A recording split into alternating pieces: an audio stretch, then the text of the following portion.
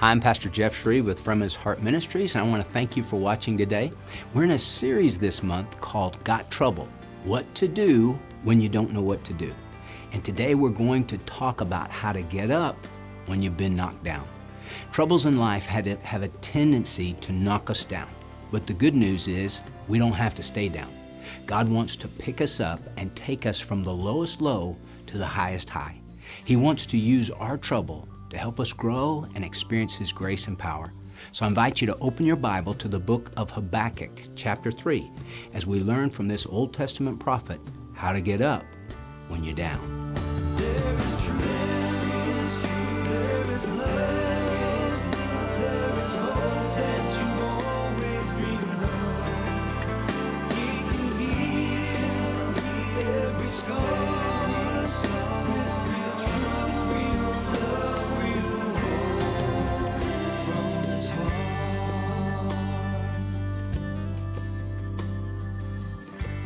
Some of you may remember that in the late 80s, early 90s, there was a company that had a commercial on television. The company was called Life Call. It was a medical alarm company, and they produced this commercial. Actually, they produced a product, and they had the commercial to promote the product, but the product, very, very good.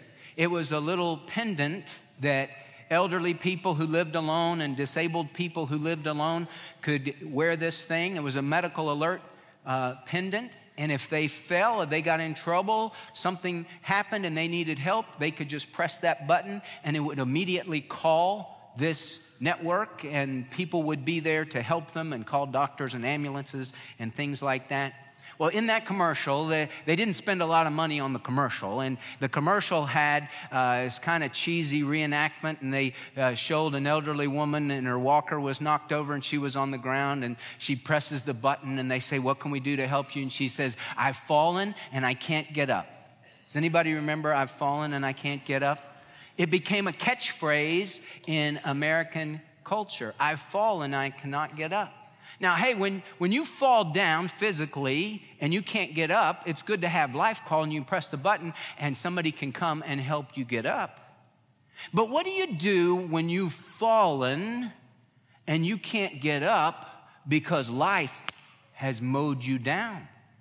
It's not a physical fall, it's an emotional fall, a spiritual fall, a mental fall. It's your life has been blindsided by life.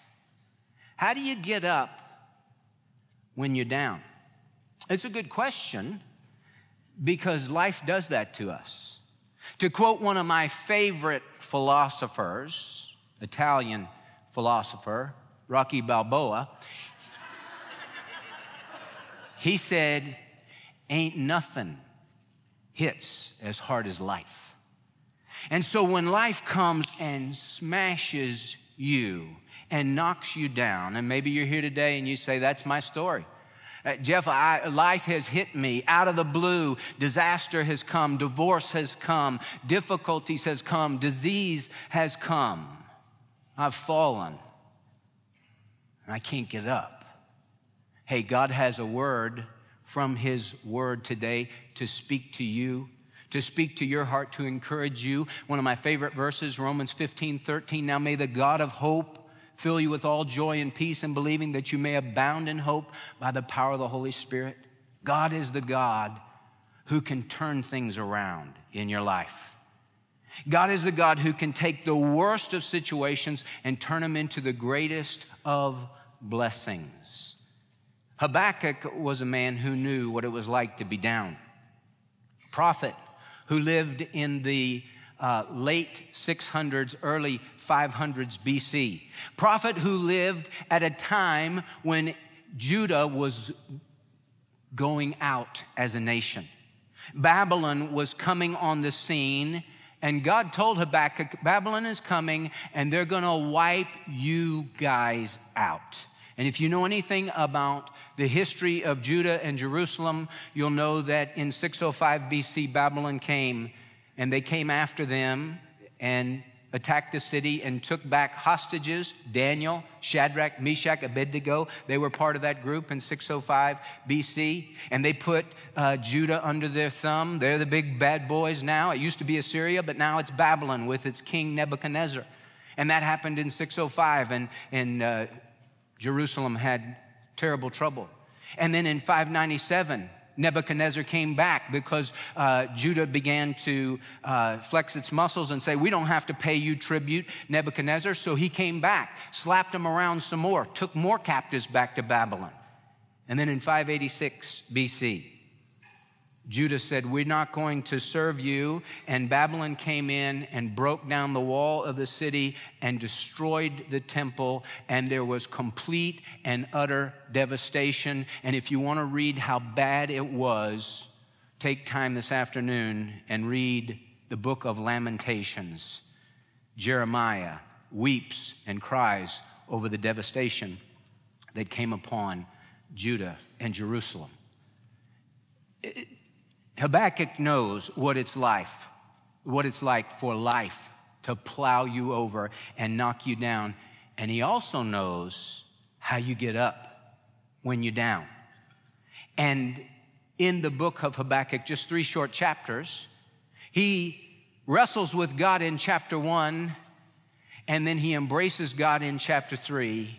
And he says this, one of the greatest statements of faith in all of the Bible. Verse 17, though the fig tree should not blossom, and there be no fruit on the vines, though the yield of the olive should fail, and the fields produce no food, though the flock should be cut off from the fold, and there be no cattle in the stalls, yet I will exult in the Lord.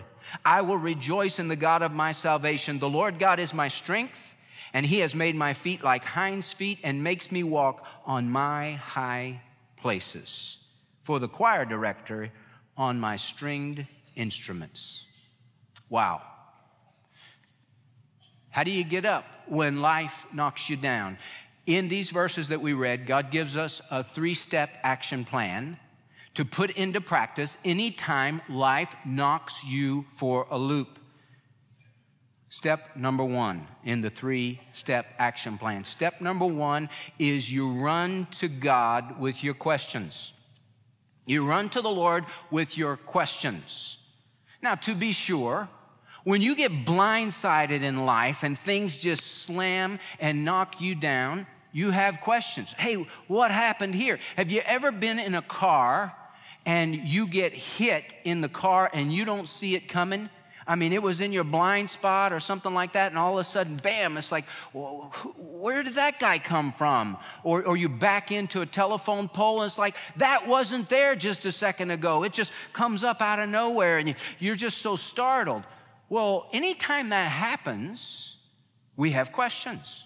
Normal, natural to have questions. Habakkuk, whose name means to wrestle or to embrace, he's in chapter 1, wrestling with God over the current state of affairs, because in Judah, the nation Judah, with its capital in Jerusalem, there is spiritual decline and corruption. There is moral decline and corruption. There is political decline and corruption. Everything is going down the tubes, and God tells them Babylon is coming to totally wipe them out. I mean, it is bad news. And he starts it off and he says this, how long, O Lord, will I call for help and you will not hear? I cry out to you violence, yet you do not save. And then he goes on in chapter 1 to ask a series of why questions. 7 questions that he asked God in chapter 1, 4 whys. God, why don't you hear me? God, why don't you help me? You ever ask God that? When life blindsides, you ever ask God, hey, God, why aren't you hearing me? Hey, God, why aren't you helping me? It's an honest question. Hey, there's nothing wrong with asking questions like that. Jesus on the cross asked why. My God, why hast thou forsaken me? So there's nothing wrong with that. We can come to God with our questions. He wants us to do that. He doesn't mind that we wrestle with him with the questions of life. But now remember this, when you come to God with your questions, always come with reverence. Always remember who you're talking to. You see, you're not talking to some high school clerk who miscounted your change. You're not talking to the shoeshine boy who missed a spot.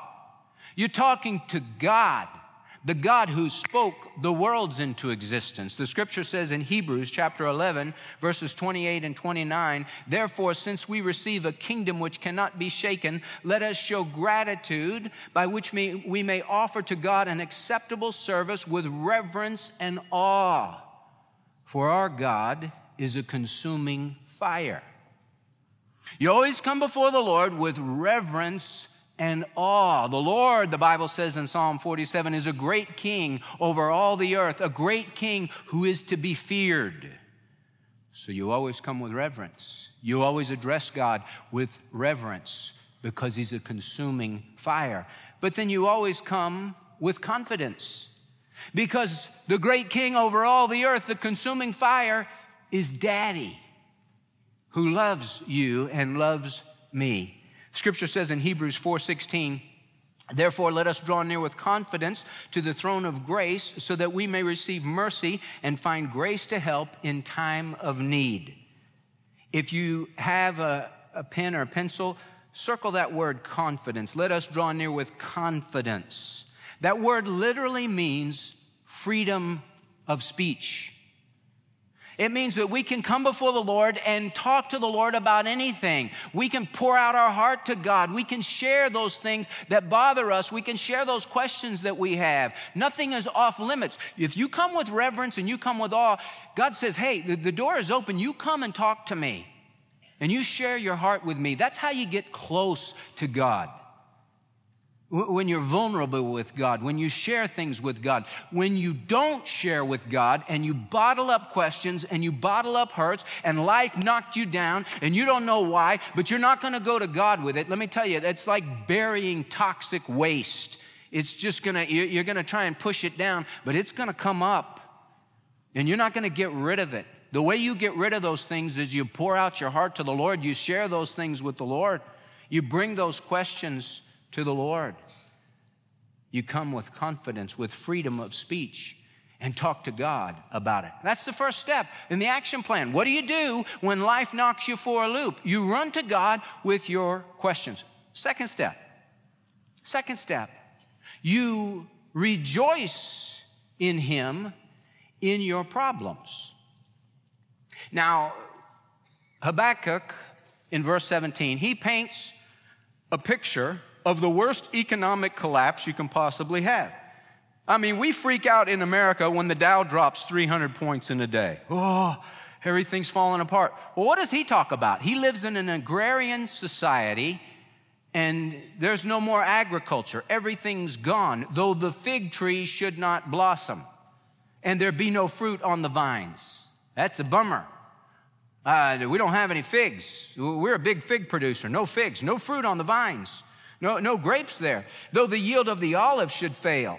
Well, that's a problem because we're a big olive producer. We got no olives. And the fields produce no food. We have no wheat. We have no barley. We have nothing in the fields. Well, at least we got our sheep, though the flock should be cut off from the fold. Now we don't have that. And there be no cattle in the stalls. We don't have anything. Everything is gone. Yet I will exult in the Lord. I will rejoice in the God of my salvation. That's what he says. He said, what? You're going to exult in the Lord? The word exult literally means to become jubilant, to jump for joy. Now that doesn't seem to match, does it? I mean, everything is gone, and the Dow Jones is at zero, and there's famine, and when there's no food, there's famine, and when there's famine, there's death. And what's Habakkuk doing? He's jumping for joy, like a little kid before Christmas. Wow. You say, what are you smoking, pal? I mean, this is crazy. Why would you rejoice in the lack? He's not rejoicing in the lack. He's rejoicing in the Lord. Yet I will exult in the Lord. I will rejoice in the God of my salvation. You rejoice in him even in your problems. Now you mark it down. I don't care what's going on in your life. You can make the choice to rejoice. You can make the choice to rejoice. Paul was in prison. He was waiting to get his head cut off. He didn't know if he was going to live or he was going to die. And he wrote the book of Philippians, which is the book of joy. And he says in Philippians 4:4, rejoice in the Lord always. Again, I will say, rejoice. He just made a choice to rejoice. And you can too. Hey, Habakkuk looked out in chapter 1. Everything is bad.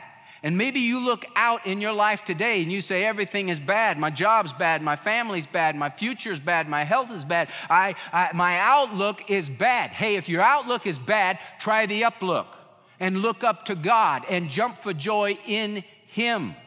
Many of us were disappointed in the election because the moral issues of the day, traditional marriage and the protection of the unborn and the public acknowledgement of God, those things were put on the back burner and people voted primarily for the economy and for handouts and entitlements and things like that. And man, you could wake up and be very discouraged. But you don't have to be discouraged. You can exult, you can jump for joy in the Lord. You know why? It's because the tomb is still empty. God is still God. His word is still true. My citizenship is still in heaven. The Lord is coming back for me.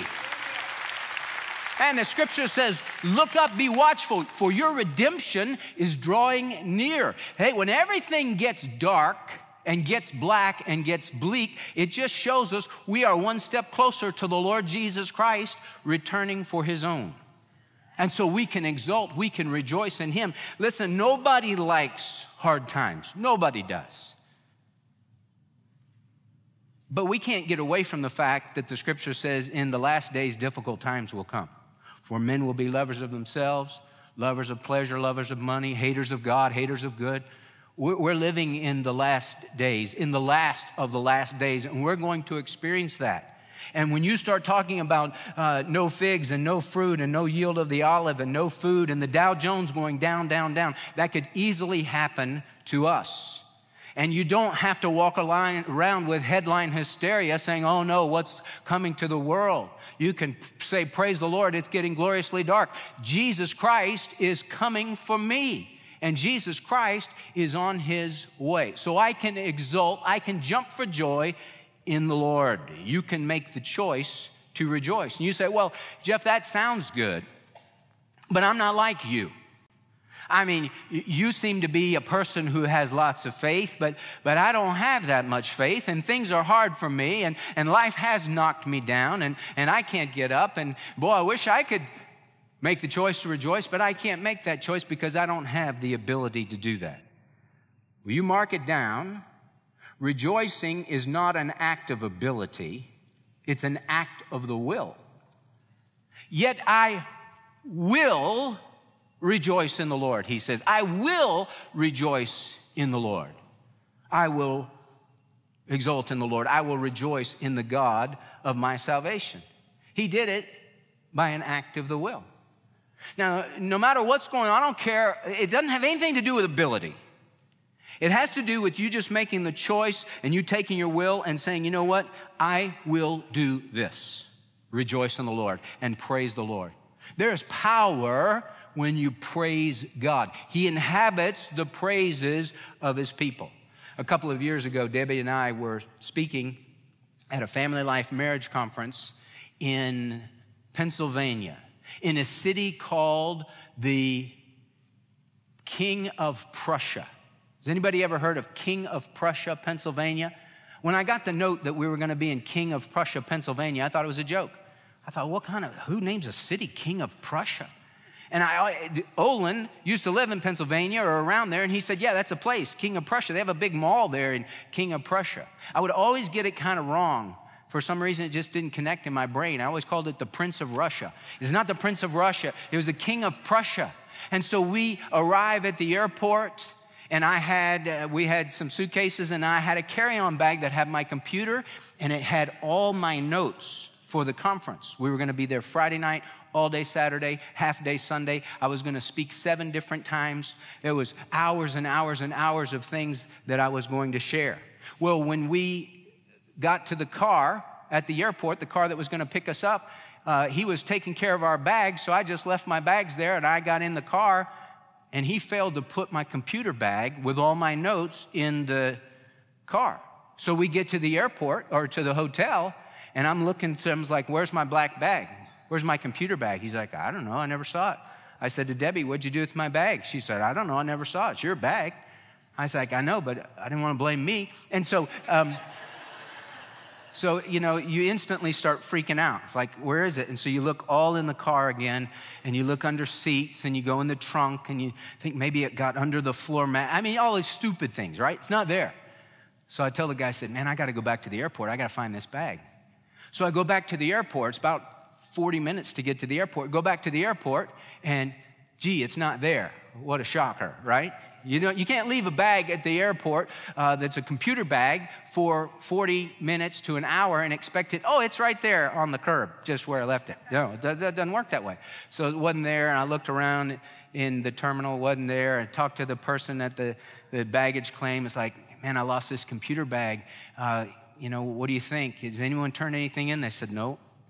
And I'm starting to freak out because it's like, this is Thursday night. We're speaking tomorrow, and I don't have any of my notes. And you might think, well, Pastor Jeff's pretty good on his feet. I'm not good for 7 hours with no notes, right? I need some help. And so I gave him my phone number and said, well, if anybody turns it in, would you call me? And they kind of looked at me and laughed and like, we don't get a lot of computer bags turned back in.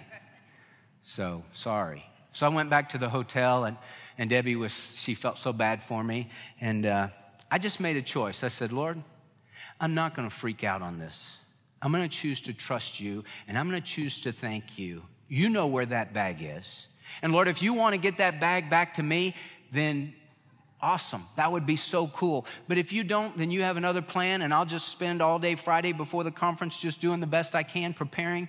And so, Lord, I'm just going to trust you, and I praise you through this. And Debbie and I started eating our meal for dinner. And then the cell phone rang. And it was somebody I didn't know. And the person on the other end said, are you Jeff Schreve? And I said, yes. And they said, we have your bag. I said, how much you want for it? I said, we don't want anything for it. They were so apologetic. We said, we're so sorry. We thought that was with our stuff. And so we put it in our bag. And they said, I said, well, where are you? I'll go to you. And they said, no, we don't want you to go to us. We'll bring it to you. And so they got in their car and they drove 30, 40 minutes to me to get me my bag back. And I thought, wow, it's just like God. And it happened after I praised him and I thanked him regardless of the situation, regardless of the circumstances. I'm going to trust you, Lord, and I'm going to praise you, Lord, and I'm going to exult in you and rejoice in the God of my salvation. You're still God. You're still good. You still love me. You still work all things together for good to those who love you, to those who are called according to your purpose. And God worked a miracle in response to the praise. Have you noticed how God does that? Acts chapter 16, Paul and Silas preaching in Philippi and then beaten because they cast out a demon of this girl who was bringing much profit to her masters because she could foretell the future. And all of a sudden, these people get mad. They turn on Paul and Silas. They beat them with rods. They throw them in prison. They put them in the inner stocks. They're bleeding. They're hurting. They're in the stocks. And it says, but about midnight, Paul and Silas began to pray, and they were singing hymns of praise, and the prisoners were listening. And when they sang hymns of praise, God answered, and God sent a jailhouse rock, and God caused the chains to fall and the doors to open, and there was a great revival that took place in the prison house. And it all started because they praised. What do you do when life knocks you down? You exult in the Lord. You rejoice in the God of your salvation. Listen, if you're struggling today with depression, the very best medicine for depression is praise. To praise the Lord, because it lifts you up and it takes you to a new place and it helps you to see life from God's perspective. Habakkuk, in the midst of terrible situations that he could foresee that were coming, he said, I'm going to exult in the Lord. I'm going to make that choice, and you can make that choice too. And the third step in the action plan, not only do you run to him with your questions, not only do you rejoice in him and your problems, but you rely on him to see you through. You rely on the Lord to see you through, and not just so you can survive, but so you can thrive, so that you can go to new heights with the Lord Jesus Christ. Habakkuk is wrestling in chapter 1, asking all the questions. How long, O Lord, will you not answer me? Why don't you hear me? Why don't you help me? Why are you using a wicked people like the Babylonians to come and wipe out your people? I mean, we're not doing very good spiritually and morally and politically and socially, but we're still better than the Babylonians. Why on earth, God, would you use a country and a people so wicked as the Babylonians to discipline your folks? It doesn't make sense. And so he's wrestling with God over all these things. His name means to wrestle, but his name also means to embrace. And he, in chapter 3, at the end of the book, he embraces God. And worry turns to worship, and fear turns to faith, and terror turns to trust as he looks to the Lord, as he prays the Lord, as he trusts the Lord. And he trusts the Lord to see him through. He says in verse 19, the Lord God is my strength. He has made my feet like hinds' feet and makes me walk on my high places. The Lord God, that is Adonai Yahweh in the Hebrew. Adonai Yahweh. Adonai, Yahweh is the personal name of God, and Adonai means ruler, means sovereign. And the Lord God, maybe in some of your Bibles you have this translation, the sovereign Lord. Adonai Yahweh means sovereign Lord, the one who's in control, the King of kings and Lord of lords. And he says, the Lord God, Adonai Yahweh, he's the one I praise, and he is my strength. And I look to him, and I'm going to rely upon him. Listen, God is able to deliver. He's able to deliver you. I don't care what circumstances you're facing. I don't care if it's terrible, horrible disease, cancer or Crohn's or whatever it might be. He is able to deliver you. When it says, I will rejoice in the God of my salvation, the word salvation literally means deliverance. And the Bible says God is to us a God of deliverances, and to God the Lord belong escapes from death. Paul said this in 2 Corinthians chapter 1.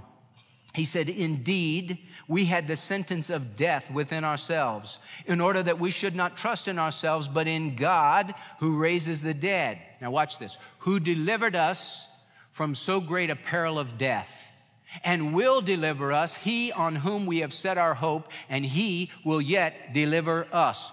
God is the God who has delivered. God is the God who will deliver. Take it to the bank. God is the God who will deliver you and will deliver me.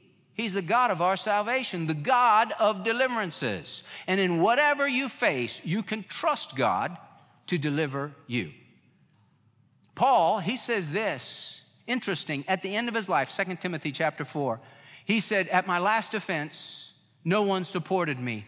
Everyone deserted me, but the Lord stood with me, and he strengthened me, and he'll deliver me from every evil deed. You know, Paul, the way he died, he got his head chopped off. And even in the midst, and knowing that his time had come and he was going to be martyred for his faith, he said, the Lord will deliver me from every evil deed.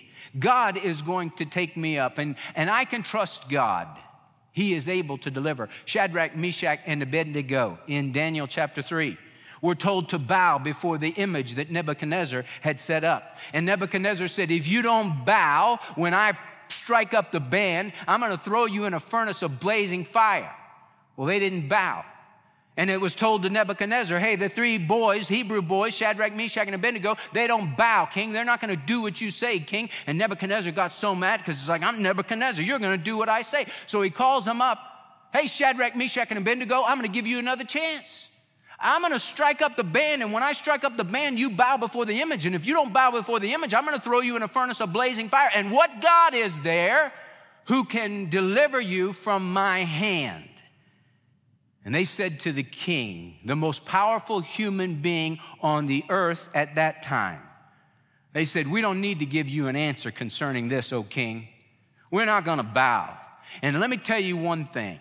Our God, who is able to deliver us from your hand, and he will deliver us. And even if he doesn't choose to deliver in this way, we're not going to bow. We're going to trust God, who is a God of salvation, who's a God of deliverance. Wow, and you know the story. He threw them in the furnace, and Jesus was there. He was the fourth man in the fire, and he delivered them from that fiery furnace. I will rejoice in the God of my salvation, in the God of deliverance, in the tough situations in life. Trust God, look up to God, rely upon God, because he will deliver you. And he's able to empower you. The Lord God is my strength, he says. The sovereign Lord is my strength. Now, it's such a contrast because in chapter 1, verse 11, the Lord says this about the Babylonians: their strength is their God. Don't ever let your strength be your God. Let God be your strength. But those who wait upon the Lord, Isaiah 40:31 says, shall renew their strength. When you wait on God, when you let God be your strength. Now, if you think in terms of a strong man in the Bible, an Old Testament strong man, every kid knows that has ever looked at a children's Bible, they always have the story of Samson in children's Bibles. And Samson he's the Israeli strong man. I mean, Samson always is depicted as this guy with just bulging muscles, and he's the guy that killed 1,000 Philistines with the jawbone of a donkey. God was Samson's strength.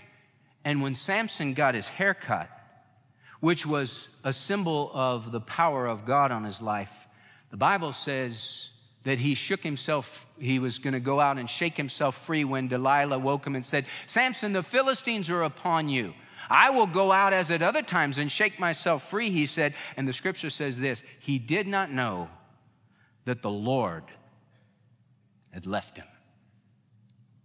And he was weak as a kitten.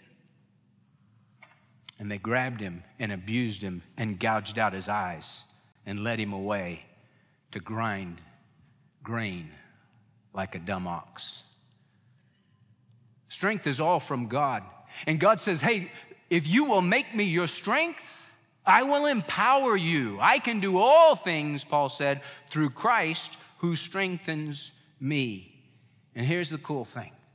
Not only is God able to deliver you and me, not only is he able to empower you and me, he's able to take us to new heights. How to get up when you're down, and not just get up and barely stagger, but to get up to new heights. That's what he says. He says, he has made my feet like hinds' feet and makes me walk on my high places. I did a little study about a hind. I'm not a hunter, so I have to learn about these things. But a hind is a red deer, a female red deer, lives in the mountains. And a hind is one of the most sure-footed animals of the mountains. And here's why a hind is so sure-footed. Because when a hind runs, the back legs always go in the exact spot that the front legs were in. And so you can watch one of these things and they can go up a ledge and they can move around in rough mountainous areas and jump up and get higher and higher and higher and run away from danger, where you and I couldn't do that. Other animals can't do that. But if you can place your back feet in the exact same spot that your front feet were in, you can go up all sorts of slippery places. And the Lord says, hey, if you will make me your strength, if you will rejoice in me, I'll make your feet like hinds feet.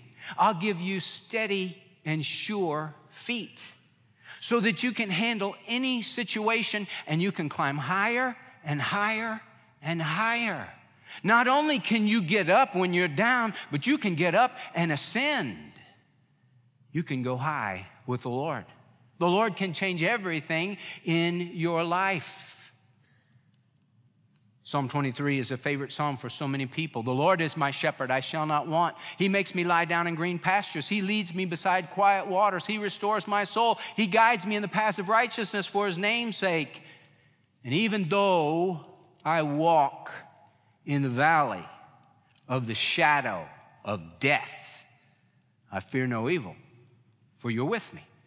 Your rod and your staff, they comfort me. Now he says, even though I walk through the valley. He didn't say, even though I have to live in the valley. Even though the valley is my home and I'm going to be here forever. No. I'm walking through the dark valley of the shadow of death, and the shepherd leads us through that valley. Why? So we can come up on the other side, come up to the high place, come up to the green pasture. But you have to go through, and he's going to lead you through, and he's not going to leave you alone. He'll make your feet like hinds feet so that you can walk on your high places. Now, this is really cool as we close out. Habakkuk starts off the book wrestling with God, asking why. He ends the book embracing God, focused not on why, but focused on whom. His hope is built in nothing less than Jesus' blood and righteousness, so to speak. He's just focused on God. He's saying, God, all this other stuff is happening around me, and no matter how bad it gets, you're the same yesterday, today, and forever. And God, I'm just going to rejoice in you. And God, you're going to lead me up higher and higher. You're going to take me through the valley of the shadow of death. I don't need to be worried about any of that stuff, and I don't need to be living in fear. I need to be walking in faith. And what a word of encouragement for us today.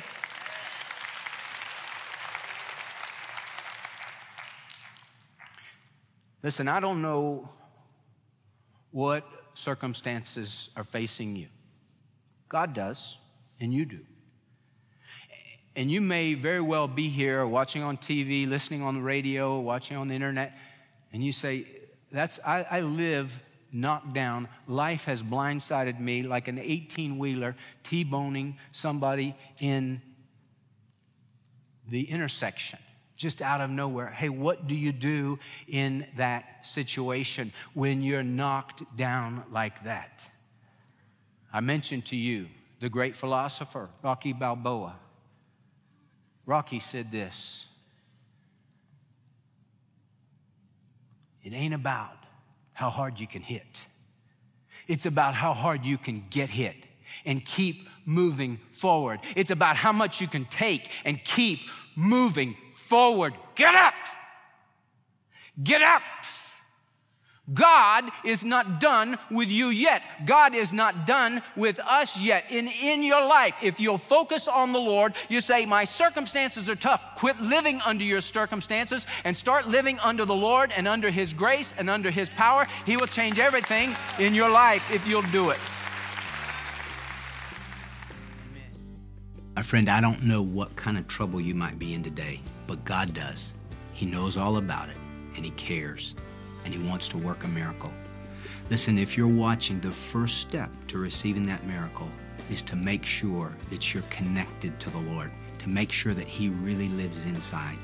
If you're not 100% sure about that you've ever truly received Christ as Savior and Lord, today is the day for you. Just pray this simple prayer. Just say, Lord Jesus, I need you.